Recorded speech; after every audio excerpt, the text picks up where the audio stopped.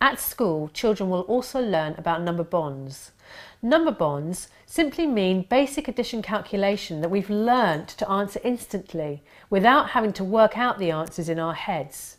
If I say 2 plus 3, many of you will know that the answer is 5 without having to go through the process of actually adding them together.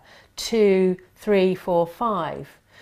The more number bonds a child knows, the easier they'll find not just addition, but a whole range of other maths skills that use addition.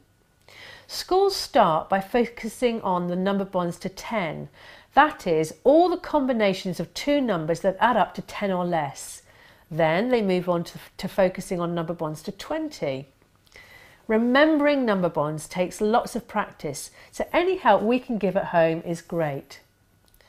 Simply asking children lots of questions that involve number bonds will help. Questions like, if you're having 3 potatoes and I'm having 2, how many do we need altogether? Stuff like that. We can also adapt games such as Snap, Pairs and Bingo so that children have to match a simple addition question to its answer as quickly as they can. As children start adding larger numbers with 2 or more digits, they're frequently taught a skill called partitioning to help.